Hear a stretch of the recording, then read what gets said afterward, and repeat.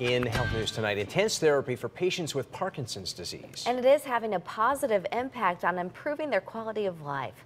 Medical reporter Jocelyn Memento live tonight in our New Haven newsroom with more on this interactive approach. Jocelyn? And Darren, it's a 4-week program designed to help people with Parkinson's better cope with their symptoms. After 5 years living with Parkinson's disease, Peter Gomes is feeling good with where he is in life. I can do more than I did before, much more than I did before. And I'm more sure of myself. More sure of himself after going through intensive therapy. Now to the other side. 1, 2. This is LSVT Big and Loud, offered by Masonic Care in Wallingford. It targets the hallmarks of the neurological disease. People get very small in their movements or very small in their ability to speak. I was walking slower. I took a couple of flops off. I took a flop over at Macy's.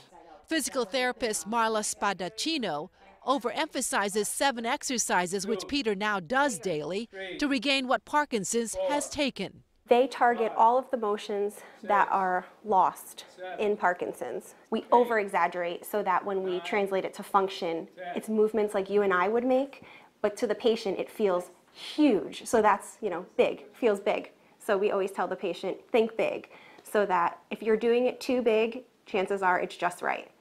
And speak loud because, again, the same concept. Exactly. Speak loud, because if you think you're talking too loud, it's a normal voice. There are workouts to strengthen the weakened vocal cords. And you go, oh.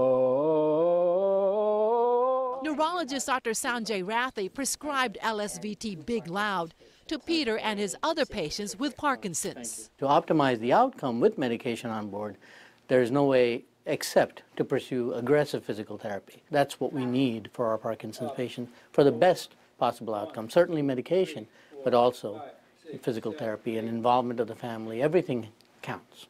Peter no longer stumbles at the foot of the stairs. Stepping up is smooth and big. You have to keep up with it, because if you don't keep up with it, so it's a waste of time.